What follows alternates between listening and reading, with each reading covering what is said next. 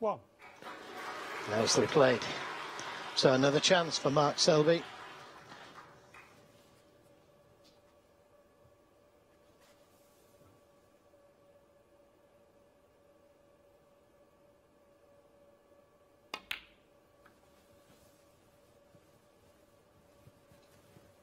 Yeah, the old cliche is all you want in a decider is a chance, but sometimes you want another chance.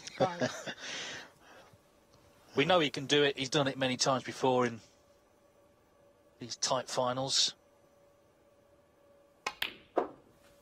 6. But he also knows from the last frame that Martin Gould is in a very hungry mood and didn't seem to be affected by what happened in frame 15 when he missed that blue.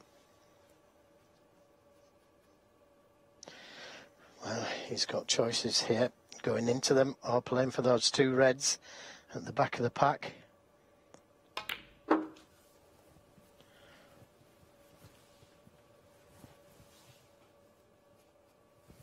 11.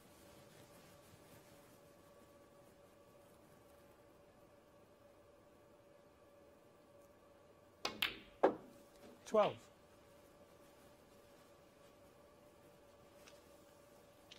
And if he can leave himself low on this next red, he can open up the reds up.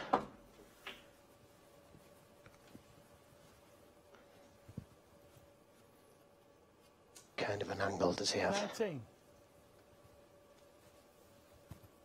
Not the best.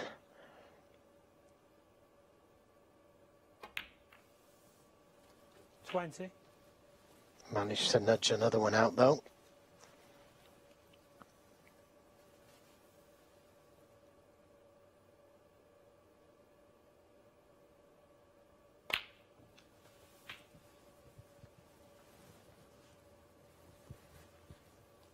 Now, got to leave an angle on the black 27. this time to open those reds up.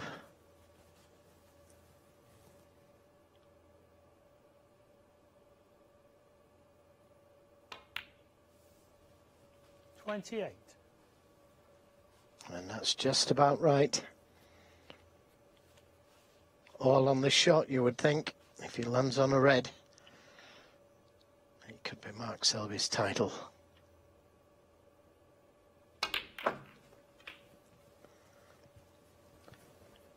Is he on one? He's not on an easy one. 35. Played it well.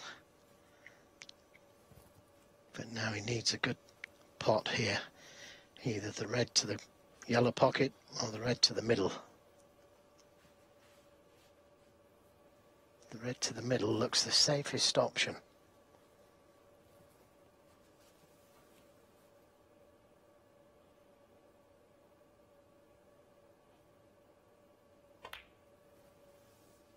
It's there. 36. And he's nicely on the black. Yeah, great chance to close it out. Martin Gould hoping for a twist in the tail. He's going to be 50 behind with this black.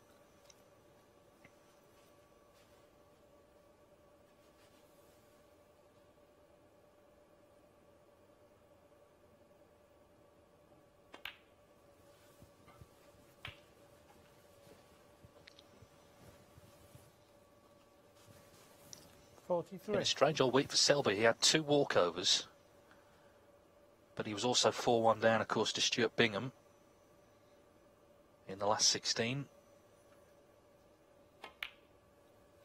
Well, you just got to take your hat off to him, haven't you? He just never knows when he's beaten. He fights to the very end, and he's produced top-class quality snooker, and he's responded to everything that Gould has thrown at him. Well, he's had to, as I say, he was 4-1 down to Stuart Bingham. Then he beat Ding Junhui and Sean Murphy. So when he finally got playing in this tournament after the buys, it was a very tough draw. This has been a very tough final. But it's in his hands.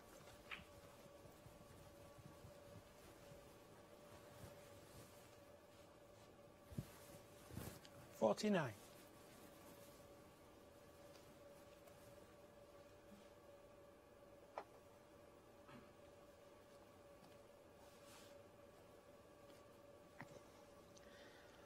Yeah, not ideally on the next red,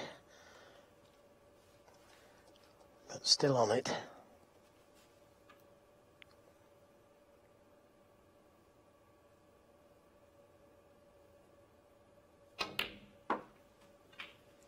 $50.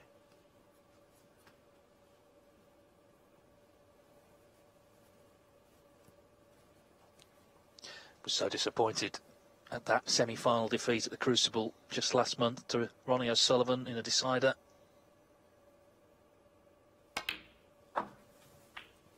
But a new season Give me a second, please. offers new opportunities, and as the referee puts the pink back, Mark Selby knows he needs one more red, and Martin Gould needs snookers.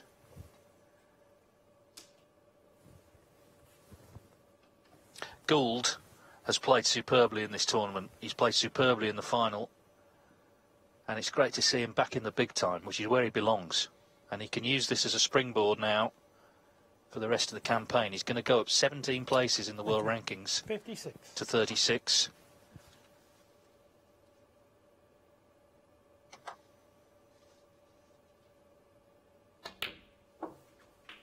$57. But he needs snookers, and Mark Selby is surely going to deny him the chance to play on for them.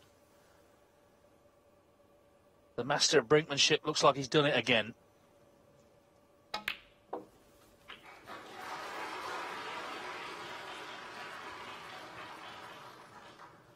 $64.